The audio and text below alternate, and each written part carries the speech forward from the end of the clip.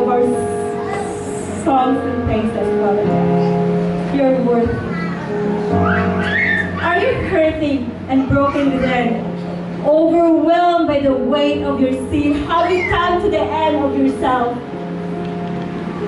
Do you thirst for a drink from the well? These are the questions to which Jesus offers a solution. His name himself. Jesus is calling. Jesus is calling for us to himself.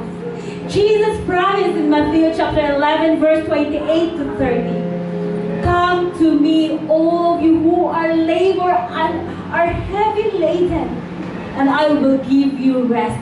Take my yoke upon you and learn from me, for I am gentle and lowly in heart. For my yoke is easy and my burden is light. Wow, what a wonderful promise that God has given to us. All we need to do is take a step coming to him. And he continues in Revelation chapter 3 verse 20. Behold, I am standing at your door.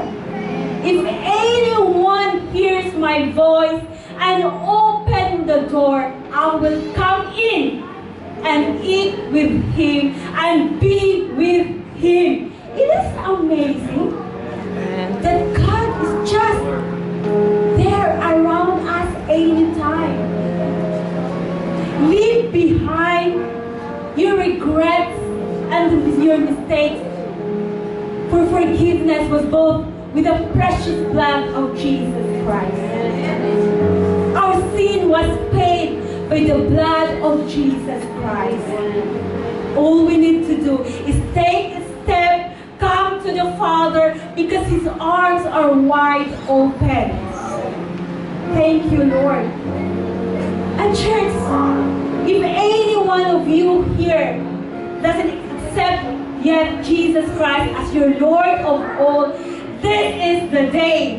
Today is the day of salvation. Today is the day that you are going to tell others the goodness of our Jesus Christ. Thank you, Lord. Don't be ashamed. Tell others that we have a Father. We have a King of Kings ready to protect us. Lord, we thank you. Church,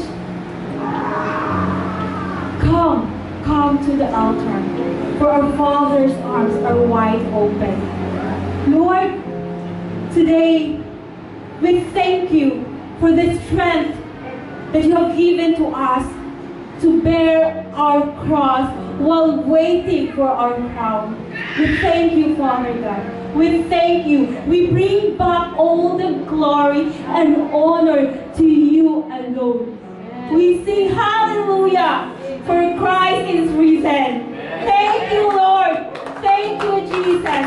In Jesus' name, amen.